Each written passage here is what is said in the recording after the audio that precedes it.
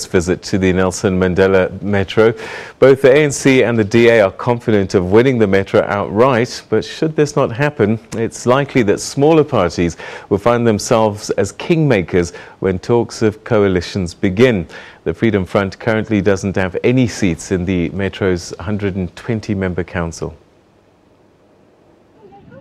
Touching base with supporters, this area is traditionally conservative with strong support for the Freedom Front.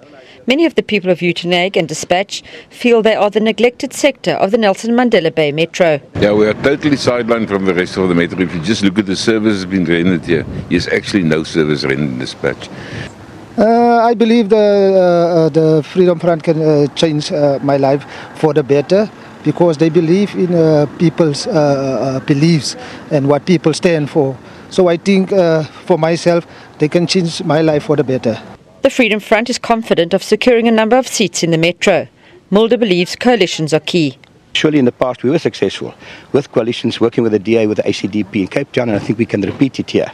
So people can vote for the Freedom Front and still be part of a coalition that governs. The Freedom Front will now take its campaign to Cape Town and the Northwest. Janine Lee, SABC News, Dispatch.